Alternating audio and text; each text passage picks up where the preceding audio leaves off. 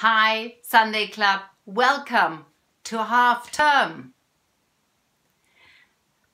Usually, some of us travel and go away over half term, and maybe you had plans and they had to be cancelled because of the coronavirus. What are we going to do instead? I hope you have some great plans for this week. Just fun times, even though we're at home. Christoph and I, we sometimes travel with this book. We have that on our dining table, and every now and then we say, where shall we go now? And we read and discover something about one of the many countries we have around this globe. I love books. They help us to go on adventures, even if we maybe can't go on an adventure ourselves. So here is a big backpack that has traveled with me for a few decades, and I love the idea of having all the things that I need on my back, and I just can go anywhere. So, because we can't go anywhere at the moment, let's see what adventure we could have regardless. We can have a prayer adventure, and I hope that most of you have received either this one, the Try Praying, or if you're a teenager, this one. There is also one for those of you who have not started school yet, but we've run out of those booklets and we are waiting for more to arrive, but they're somewhere stuck in the post because Royal Mail are so busy, so things are a bit delayed. So if you have not received a book, please don't worry, it will arrive, but it might take a few extra days. If you have not received anything by next week, Wednesday, can you get in touch with me and we'll make sure you get a book then, okay? There is also this amazing prayer resource. We have Prayer Week this week, and Prayer Week is for all of us. This is on the church website. You can download it. We've mentioned it to the adults already. It's great fun, and for every day you can do a little prayer activity that helps you to think and connect with God in prayer. Lots to discover.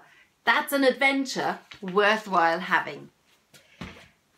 And what else have I got here? Oh, I've got a monkey here. This monkey was given to me by my godfather when I was probably 4 or 5.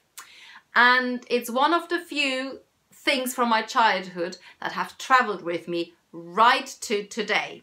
And it sits in my study. That reminds me, we've got the Crazy Panda video to watch. So let's watch this and join in with this fun song.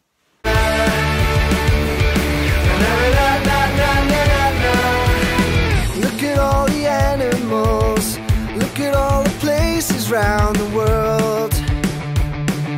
There's only one creator, all the languages we're talking in French, Spanish, Greek to Mandarin. Solo hay un creador. So clap your hands and sing, shout out and worship him. So clap your hands and sing, and let the praise begin. Oh wow, what a God, oh wow, what a God. There's no one like you, there'll never be another. Oh wow, what a God, oh wow, what a God. There's no one like you, there'll never be another awesome God. Wasn't that fun? I've got one more thing in my backpack. It's the Bible, the Adventure Bible, and today's Bible passage is in John 17, 1 to 11. If you're a bit older and if you've got your own Bible, go and find John 17, 1 to 11 and read for yourself. I'm going to tell the story in a short version, which is more aimed at the younger children. Today's passage is about actually Jesus's longest prayer that we have in the Bible. And it helps us to think about Jesus talking to the Father about being glorified, and he also prays for his followers. This is Jesus.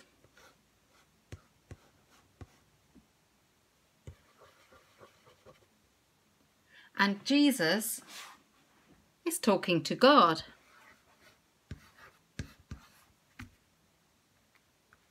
Jesus looks up to heaven and says, give glory to me, your Son, so that I give glory to you. My friends, here, lots of people, lots of friends of Jesus. My friends here will give glory to my name also.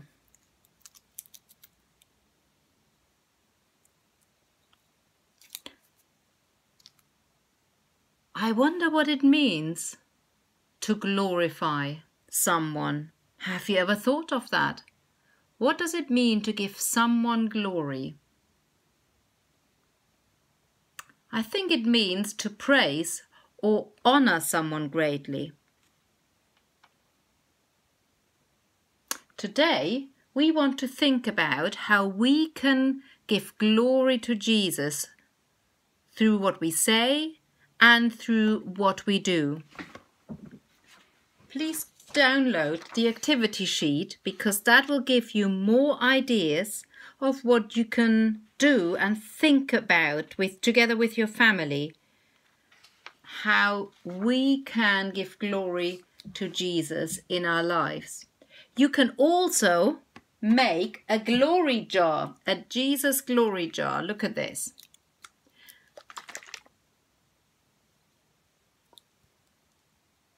Lots of glitter. It's very easy. You need to do this with an adult, and all you need is a jar with a lid. Fill it with water. Add a little bit of glycerin. If you don't have that at home, you can get it from the supermarket. It's in the bakery section. But you can also just pop me a message, and I'm very happy to share some of my glycerin with you because you just need literally a teaspoon. And then you add some glitter, whatever you might have in the house. I haven't got nice glitter, but I've got some lovely sparkly stars. I've got a bit of glitter, but it's very, very fine glitter. So I think you might find the glitter that you've got at home is working better. And then you need to screw the lid really tightly. This is where you need an adult. And then you can shake it. And as you shake it, you see it sparkling and all the sparkles start to settle. But while they do that, you can pray this prayer. Jesus, may we give glory to you always. Amen. You can stick that up here.